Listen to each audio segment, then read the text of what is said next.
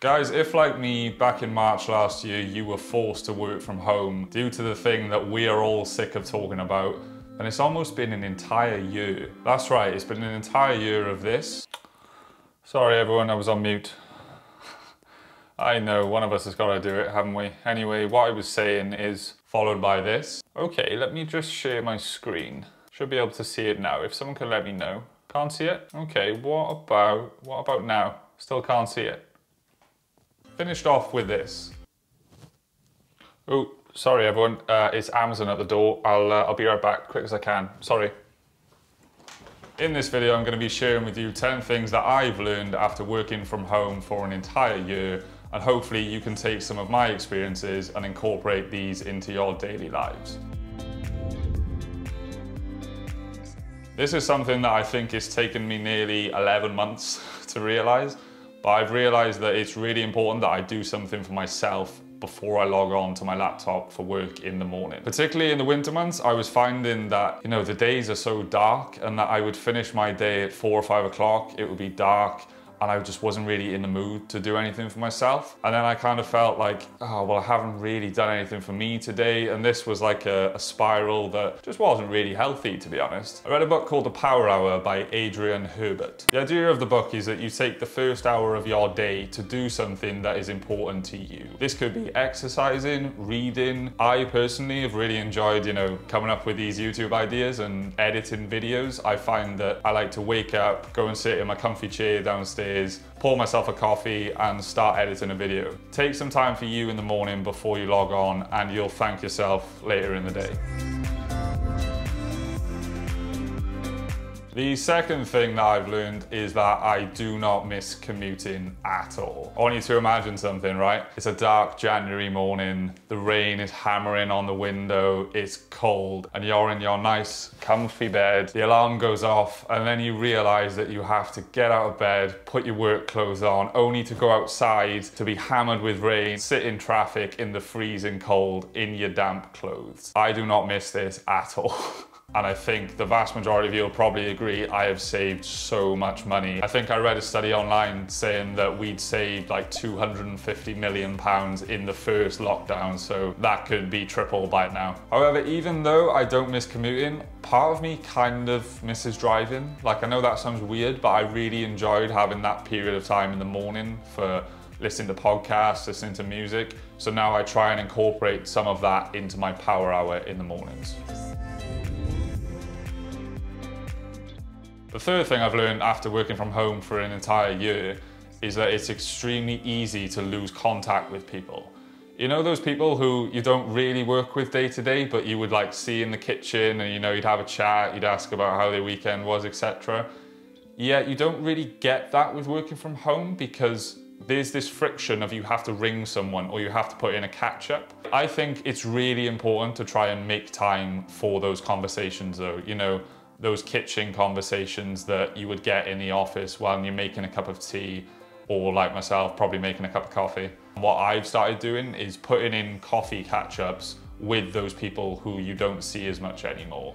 And I found that this is really nice because it's an informal chat and it gives you that conversation that you don't get in a virtual environment. And that is actually one of the things that I really miss about being in the office, because I do like a chat with people.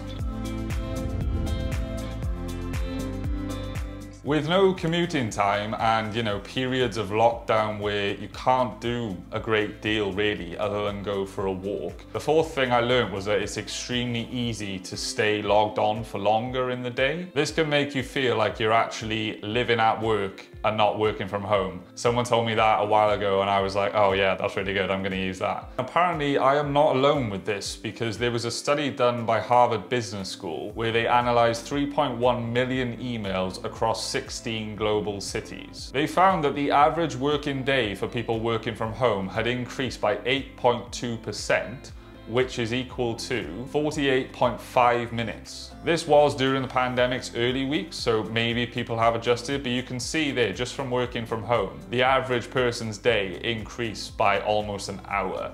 And I guess that is because we don't have the commute to and from work, so it's a lot easier to stay logged on. What I've learned from this is, after working a few silly hour days back in the summer, now I put time in my calendar for when I'm leaving work. And after I finish work, I put my laptop away in a cupboard, out of the way, so that I'm not thinking about work until the next day. By putting the laptop away in the cupboard, that's my mental cue of, right, I'm leaving the office. Closing time. Tools and technology. I remember back in March 2020 when this first started, I had my work laptop and I was sat on the sofa, kind of hunched over, working away, and I remember one day thinking, this cannot be good. My posture looks like a banana.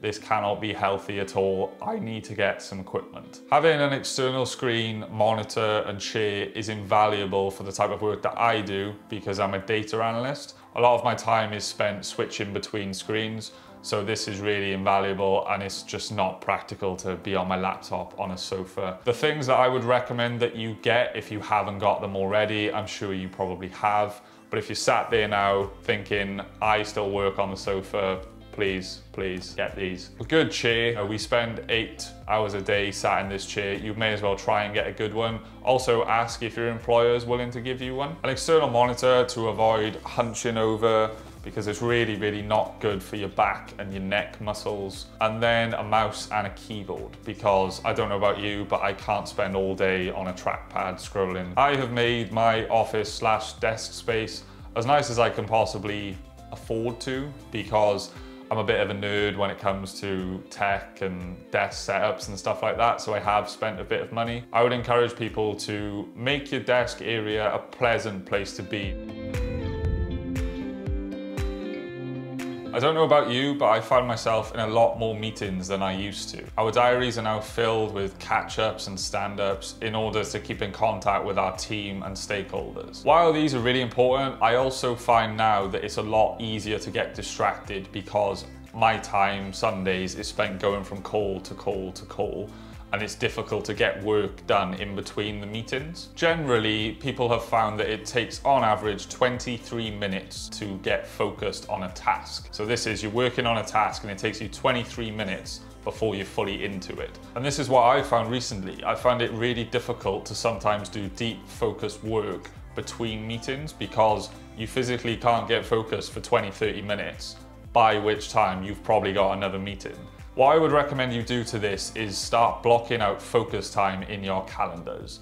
I have recently started blocking out 2 hours a day at any given point where my calendar is blocked out for focus time and I work on projects that I need to get done. This is really good because you can get involved and get stuck into a piece of work without being distracted. Overall, I would highly recommend blocking out 2 hours or at least an hour a day for focused work.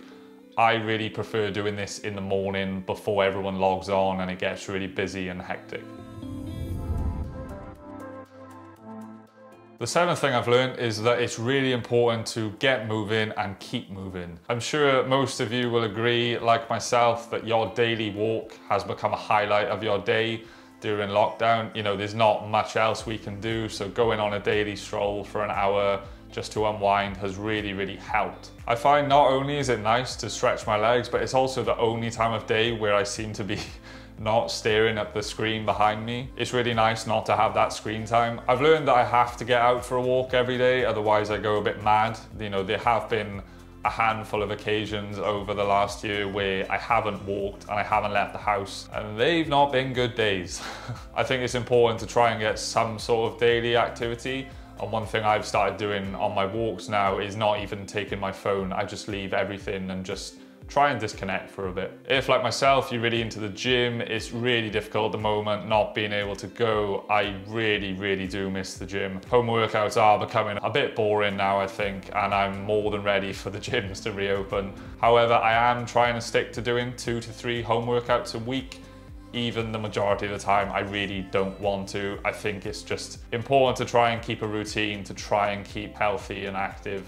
I really try and stretch like every couple of hours because I don't know about you, but my back just really hurts if I'm stuck in the chair all day. One thing that I've started doing recently, which is a bit weird, but I think it works for me anyway, is I've started standing up on one of my meetings. So I'll turn the camera off, make sure you turn the camera off because you might get a few awkward angles otherwise. Turn the camera off and just stand up for your meeting. I haven't got a standing desk, although I would really like to get one. But yeah, I just stand up for the meeting and it helps me stretch my legs and just get out of the chair for a bit.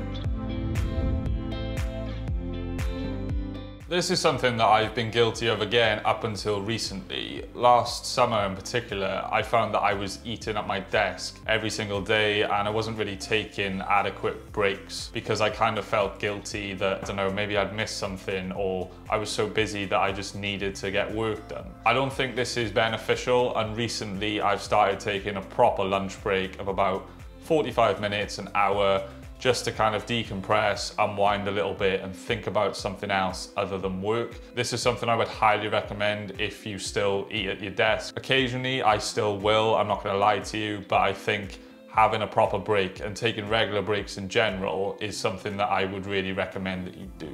I find that when I take a proper lunch break and come back, I feel more refreshed and ready for the second half of my day. If, like myself, your vision isn't great at all and you wear contact lenses or glasses, you may find that your eyes are drying out a lot more than they used to. Recently, I went to an optician's and he said that everyone was finding the same thing. And essentially, it's because we're staring at a screen all day. And when you stare and concentrate, we don't blink as much, which means that our eyes dry out more often. He recommended that every 20 minutes, look at something far in the distance and blink for a few times, and also if needed get some teardrops because apparently they help. This is something that I've started doing, and to be honest I don't know if it works because I probably spend all day looking at the screen, but anything I can do to kind of get rid of dry eyes, etc., I'll give it a go. One other thing I noticed is that when I went to the opticians, my prescription had got a lot worse because I've been staring at screens throughout lockdown for over a year. He recommended that I increase my prescription, and hopefully my new glasses will mean that I'm not getting a headache as much and I can see things hopefully a bit clearer. Fingers crossed anyway. If you are doing an eye test or your prescription feels like it's not as good as it once was, I would recommend getting your eyes tested because, like myself, you'll probably find that you need to go up in strength for your prescription.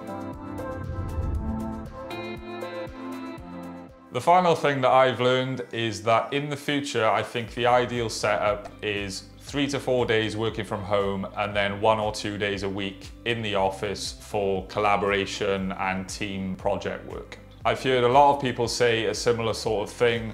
People seem to want a mix of working from home and being in office.